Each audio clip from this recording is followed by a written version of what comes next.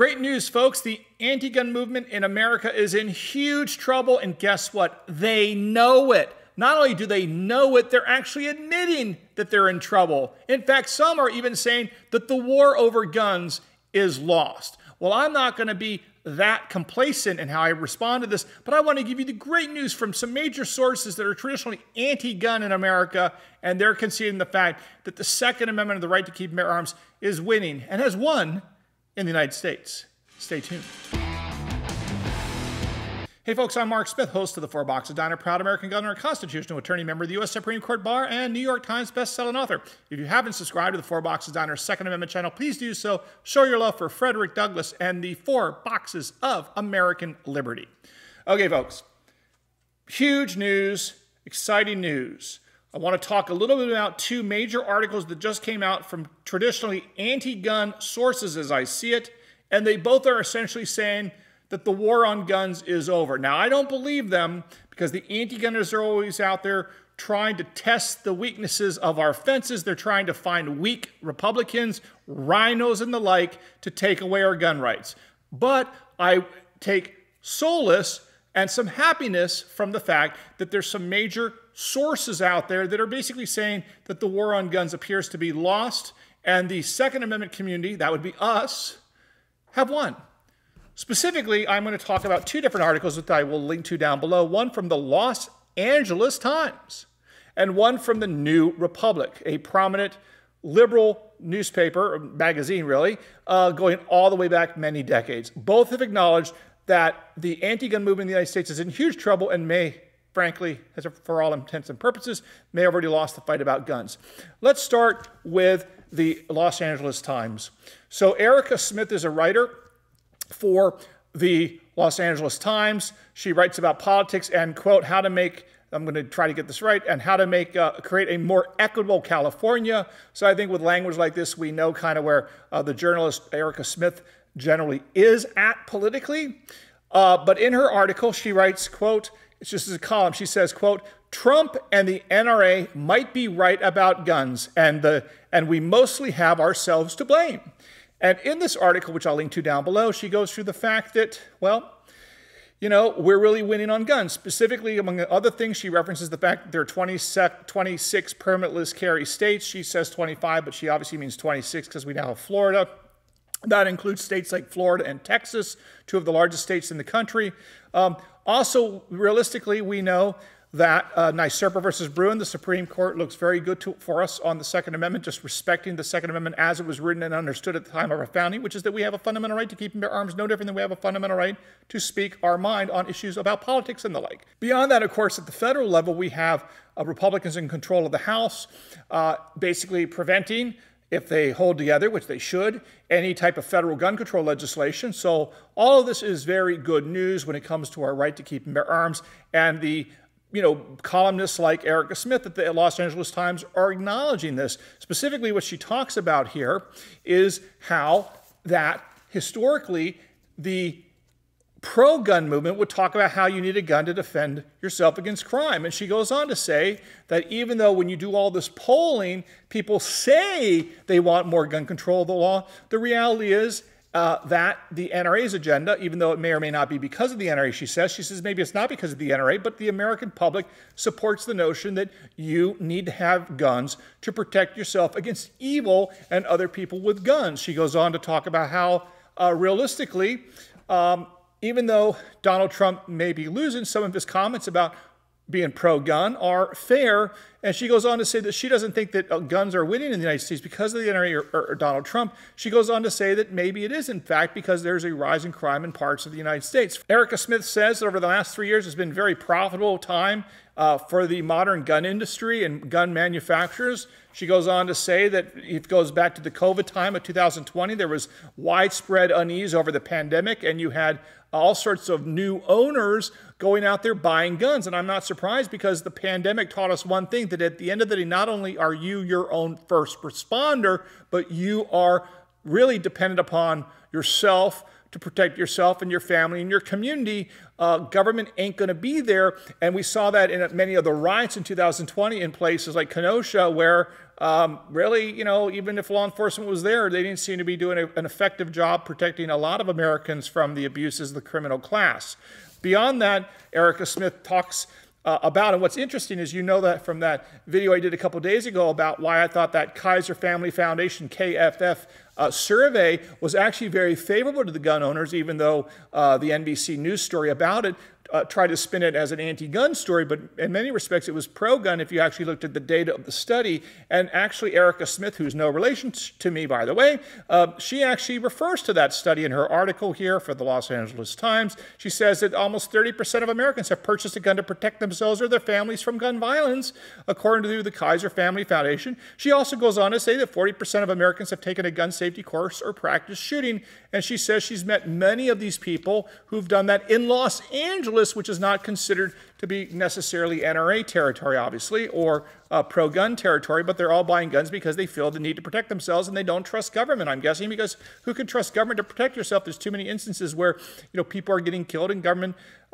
can't protect them. The police can't get there in time, even if they try. And of course, we have situations like Uvalde, where even if you have 400 police officers outside the school, they're still not able to stop the mass shooter in any kind of a timely way. So all this is teaching Americans that, again, what I've said for many years, and many of you have said out there, you are your own first responder, whether you like it or not. And what's interesting about Erica Smith's article is she actually admits that it's not the NRA or Donald Trump. She says, quote, "We were under no obligation, as Americans presumably, we were under no obligation to follow the NRA's grand plan. Wayne LaPierre did not force us to buy more guns. Republicans did not make people start carrying sidearms to the mall like we're sidling up to a bar in an old Western," close quote. That's what she writes here. And this is exactly what I've been saying, that the anti-gun movement keeps trying to say that the gun industry is marketing and spending money trying to persuade people to buy guns. But it's not the gun industry, because we know repeatedly, whether it be Hollywood blockbuster movies that failed, whether it be New Coke, whether it be CNN Plus, or whether it be a massive marketing budget by Budweiser that we're now seeing, the reality is people decide what they want to buy, and that's what drives markets. Sure, suppliers can provide marketing information, but you know the old saying, and I know this from my days, you know, as a lawyer on Wall Street, the old saying was, great marketing will make a bad product fail faster. So again, if it's a product that people don't want, they're not going to buy it no matter how much money is spent on marketing. And that's what the anti-gunners refuse to acknowledge, because they keep saying that the gun industry spends money on marketing. And the reality is it doesn't matter if they spend any money on marketing. People are still going to want to buy guns because, among other things, it's their Second Amendment right to keep and bear arms. People have not forgotten that. And people want guns to protect themselves and their family, and for all sorts of other lawful reasons. The last point I want to make from Erica Smith before I get to the New Republic article is she quotes somebody saying, "We are beyond trying to get guns off the street. There are just too many of them out there. All you can do is to be prepared to protect yourself and be aware of your surroundings." Well, I don't think that's exactly a new phenomenon. What's happening, I think, is that the anti-gun movement in America, liberal America, is starting to realize that when we say you are your own first responder, you got to protect yourself, what's your plan if evil knocks at your door? I think the left in America is at least starting to understand it, because they lived through the pandemic. They saw what happened in 2020 themselves, and now they're the victims of crime in places like New York City and Chicago. And I think that is the hardcore reality, because the old saying, of course, is that a conservative is a liberal who's been mugged. And I think that we're seeing a lot of that now, where liberals are realizing they're living in dangerous times and dangerous places, and they want to protect themselves and need to protect themselves because the police will not be there. Now, I want to continue on and talk about this New Republic article. The New Republic is a very prominent publication for the left, has been for literally decades. This is the title of their article they just published. I think a lot of these articles came out because in conjunction with the NRA convention in Indianapolis last week. This is the title of the article: "Hopeless, the grim truth, the war on guns is lost." That's the title of the article in the New Republic. That is literally like the left-wing version of the National Review, if you want to draw an analogy there. This is what the article says. A guy named Brian Tannehill wrote this article. The subheading is, quote, "There are more unregistered guns." Of course, that's a no-brainer. We don't really have gun registrations in most of America, nor should we, nor is it probably constitutional. But set that issue aside.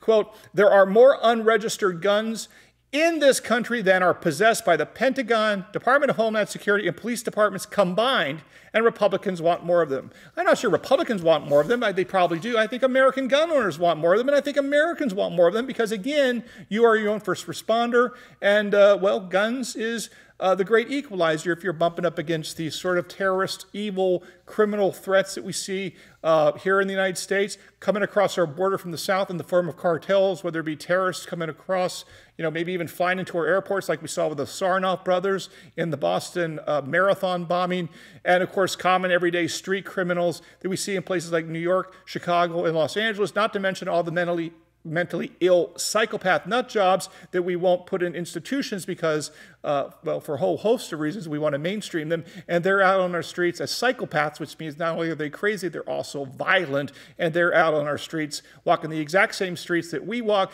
Note that, of course, the police walk around with AR-15s to protect themselves against these various elements of danger. And somehow people in the anti-gun movement want to deny us that ability to walk the same streets with those same weapons as the police have to walk. But again, the great news is that the New Republic literally entitled their article, "The War on Guns is Lost." He goes on to talk a lot about the sort of things that we've talked about on this channel, all the different ways that we can thwart them from taking our rights. It's not just the Second Amendment. It's not just the courts, such as the U.S. Supreme Court in NYSERPA versus Bruen and all the courts that are following the decision of NYSERPA versus Bruen. It's also the fact that we have Republicans in the House. In 2 years, the Republicans should take over the Senate.